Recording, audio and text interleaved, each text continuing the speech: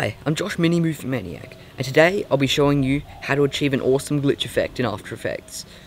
Entirely in After Effects. No stock footage like all those other tutorials out there, just fractal noise and a good old displacement. Why am I talking about it like this? Drag your footage into a new composition and create a solid.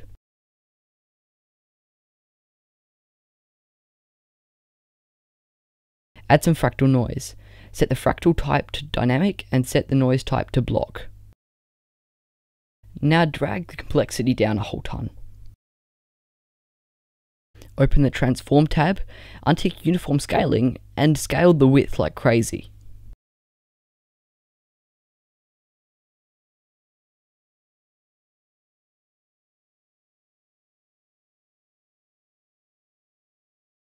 Animate the evolution so it hurts your eyes.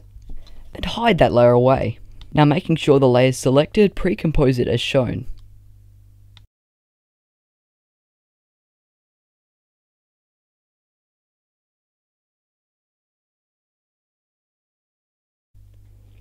Now the effects are gone. Now select the movie layer and add a displacement map. Now set your fractal noise as the displacement map layer and stuff around with the displacement values. You could even add the effect to an adjustment layer and try masking it out. If you don't really care about what colour the video looks, so if you don't care about it being purple, you can use the 3D glasses effect. That can look pretty realistic for a glitch.